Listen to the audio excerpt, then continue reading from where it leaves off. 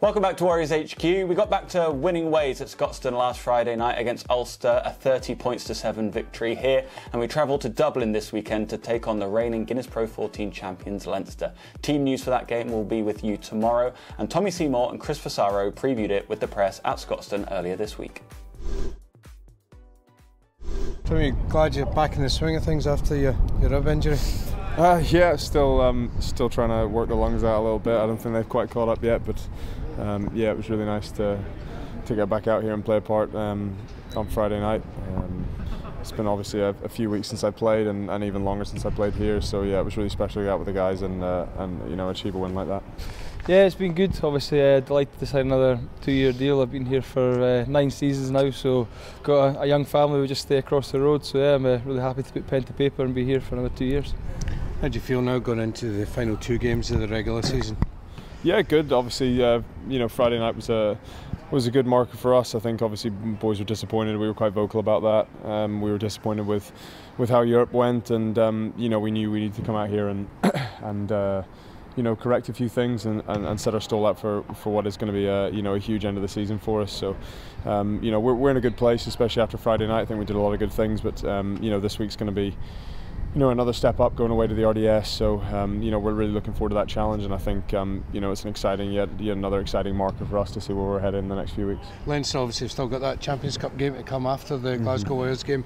From a player's point of view, would you prefer it if they fielded their strongest team at the weekend? Yeah, look, for us, obviously, to be honest, I think with Leinster it's well documented. I don't really know if they have a first, second, third string, to be honest. I think they're all, whoever they bring in seems to just step up, you know, in quality. So, you know, for us, look, we're looking to play the strongest opposition we can, obviously, because, you know, in order to win this competition, you've got to beat the best teams at their best. So, you know, we'll be hoping they field a really strong side. But as I said, with Leinster, you know, there isn't really any weak points in them anyway, regardless who's playing. So, I don't think we can claim to know really what their first best side is. Have you won at the RDS before, Chris? Yes, I have. It was back in 2011.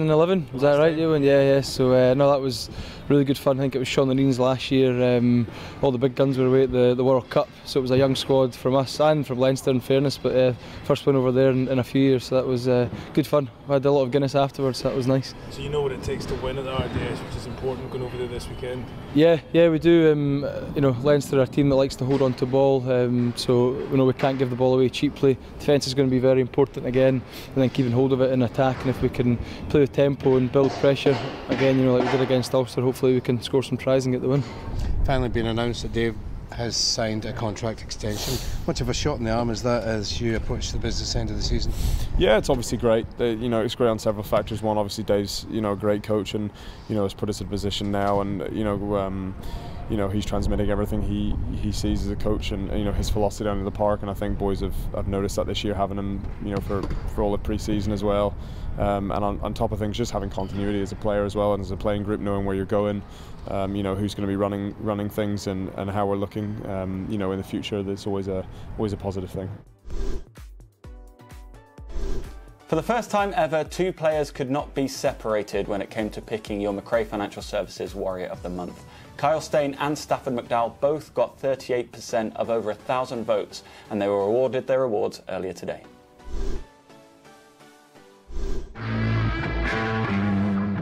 Congratulations, you are the McRae Financial Services Warriors of the Month for March. The first time we've had joint winners. How does that feel? Yeah, it feels good. It's obviously nice to get some recognition from the fans. So it's amazing playing here. It's such a good atmosphere, and just tops it off really. You've been playing regularly this season. What's that been like? Yeah, it's been nice. I was trained a lot last year, and played once. So it's been nice to get a kind of run of games in this year and really get a feel for it and what it's like. And you were playing in the title-winning Ayr side last weekend too.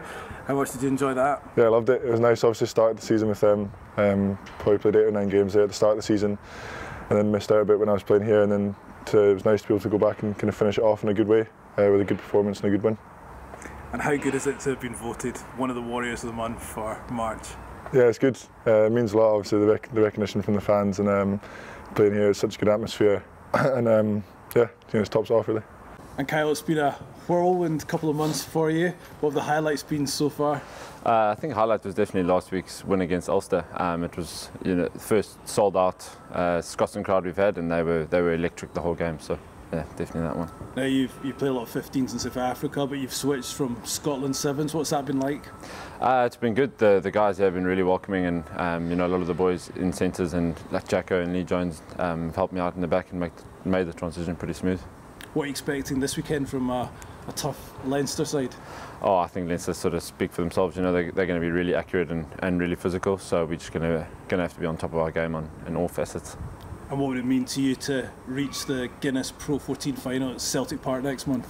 Oh, I think it's definitely something the guys are working for, and to get one at home in Glasgow, in a place like in Celtic Park, what's it, 60,000 people would be, 60,000 Glaswegians would be awesome. And just finally, you've only been here a couple of months. What does it mean to you that the supporters have voted you as one of the Warriors of the Month? Oh yeah, obviously it's a big honour for me that the fans have backed me like that. Yeah, like I said, everyone here has just been so welcoming, and this sort of just puts the cherry on top of it. Earlier this week, it was confirmed that head coach Dave Rennie will be staying at Scotstoun for another year, having signed a new contract. Earlier this year, whilst we were in Zebre, I sat down with him to discuss his new deal.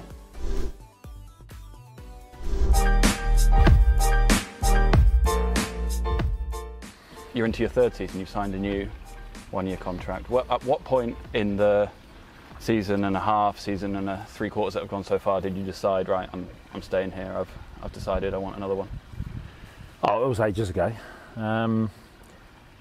I really enjoyed my first year last year. It's been a different challenge, but as I knew coming in, really good people in the club. So we've had a lot of fun. We've done a lot of hard work. We didn't quite get to where we wanted last year, and so looking longer term, I think we've got a better side this year, and I think we'll be even better next year. And so really keen to be part of that, and so it was a pretty easy decision. Do you feel that this side is a side that's growing, a side that's constantly improving? Is that part of the reason that you've put pen to paper? Yeah, I do. I look at, as I say, I think we're better this year. I think we're going to be better again next year, and next year comes with its own challenges. We're going to have possibly 20 guys at a World Cup, so they'll miss the initial start of a comp, and then how they're managed back in. There'll be some of them required to have a break post World Cup from a Scottish perspective, and then those guys will play Six Nations, so we won't see a lot of those men. But we've got good depth, as we know. It's going to be a great opportunity for others during that period, and so there's no reason why we can't kick on. We're certainly not going to look for excuses with missing a few guys. You can listen to that full interview with Dave right now on our official club podcast, Warriors Weekly. You can get that on Apple Podcasts, Acast, or every other podcast platform.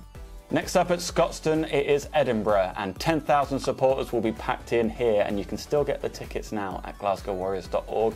And we're all building up to what should be an amazing final at Celtic Park. We would love to be there, and you can get in early and get tickets now at scottishrugby.org.